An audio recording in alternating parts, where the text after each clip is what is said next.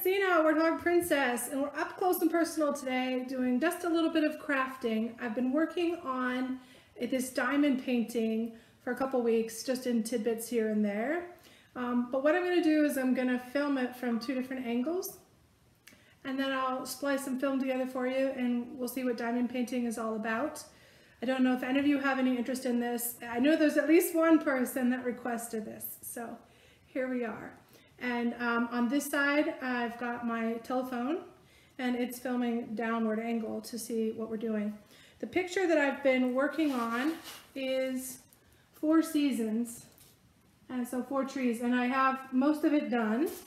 But if you're looking at it, just this end, I have like 2 more color groups to do. So let's talk about some of the tools. First of all, everything you see here in front of me is a gift. My aunt gave me a big set of things for my birthday and Christmas, and then I got a set of tools from the Wounded Warrior Project as well. And this kit also came from Wounded Warrior Project. So kits normally come with the painting itself, which if you look really closely, I know you're not going to see very well from back there, but each color that you see on here is a different number, and there's a legend right here. So it tells you which color goes in which spot, and you just one by one put the little crystal things in the place. So it's color by number. No creativity required really, just patience and tediousness. But it comes with the item itself. It comes with all of the colors that you need for the little beads. And it usually will come with one of these little tools, probably just like this. It's just a little stylet, and I'll show you how to use it in just a second. So the kit that my aunt gave me had a couple different ones. You can do multiples. So you can see that has, I can't see it very well, a wider, like a rake, and so you can do a whole bunch of them at once.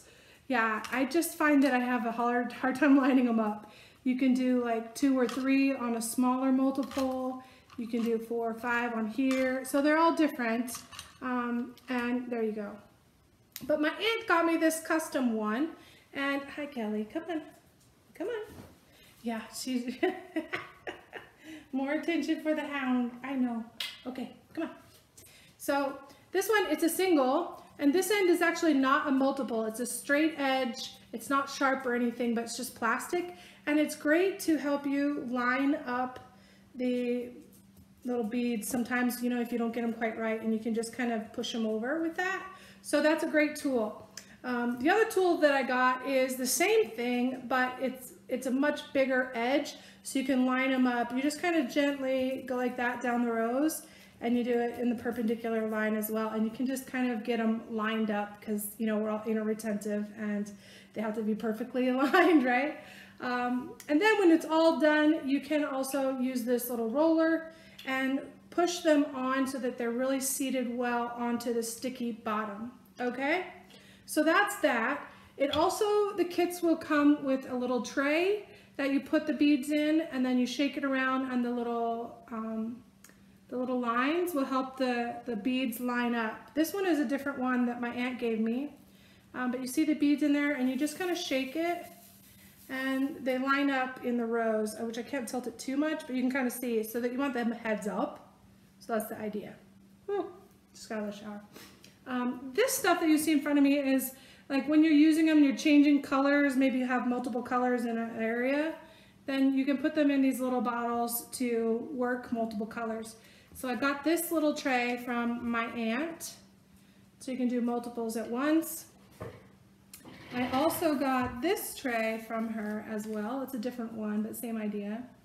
And then from Wounded Warrior Project, I actually got this little box of things, and it came with labels, and it's really easy. If you get your kit and you put all your beads in here, then it's easy to get in and out of them, and they're still labeled with what you need. If you look at the legend, actually I found out those numbers are universal, so if you have another kit and you are short of beads and you had extras from a different kit, you can, you know, they're interchangeable if you have the same number. So let's talk about how we actually do it. Okay, we'll move this out of the way so you don't need that. So what you need is your little stylus thing, and then it comes with wax. This little wax thing was from a previous kit, but still good.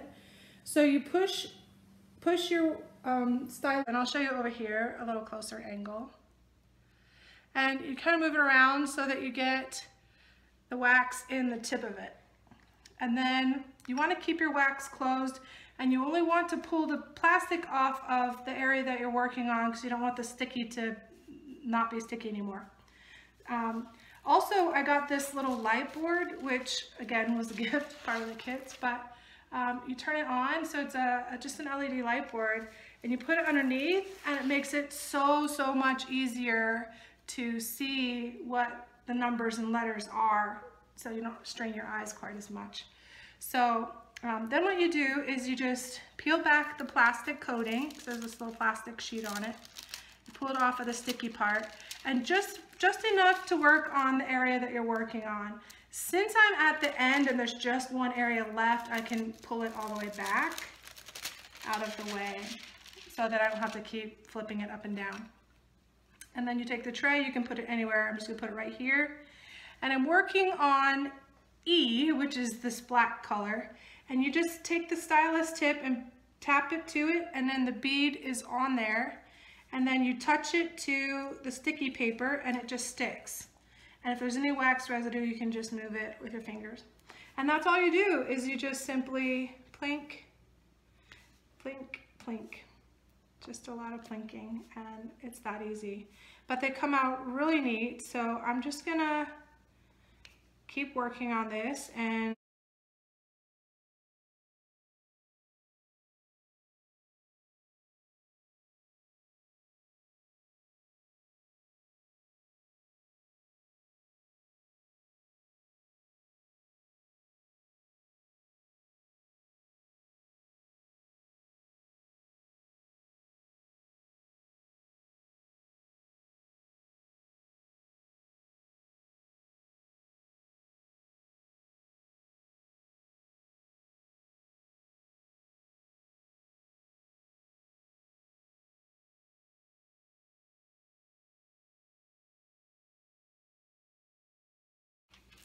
that's it. I have completed it. So you just look and make sure there's no holes that are unfilled.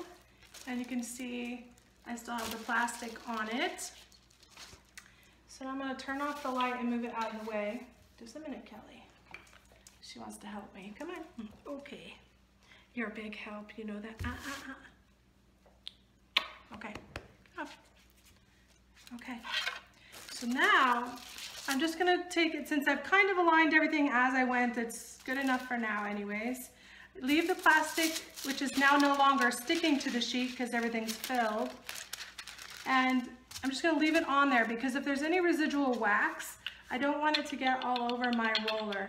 But I'm on a hard table, so I'm just gonna kind of roll on top of the plastic and just kind of make sure they're all seated on there nice and evenly. Just kind of cover the whole thing. And I'm not moving the beads, I'm just seating them firmly down, if that makes sense. And so you just kind of, there's no set thing, I just want to make sure. And I've done some of this as I went along actually. I just really want to make sure they're stuck on there. I don't know if there's like a finishing spray to seal these on, or if the adhesive degrades over time. I am new to this, so I don't know that, but I'm sure there must be something to like a finishing, I don't know, seal or something besides this. But this is what I know for now. I did my first one right before Christmas. It was Eeyore, and I framed it and gave it to my sister for Christmas. And this one is now going to be somewhere in my house after I get it framed. That's just sticking to the edge. But that is complete. I'll show it in both directions so you can kind of see in the sparklies. Yeah, so that's a diamond painting, all done. Kind of cool. I like the aspen, I think. Yeah, so that's it. Thanks for watching. Bye for now.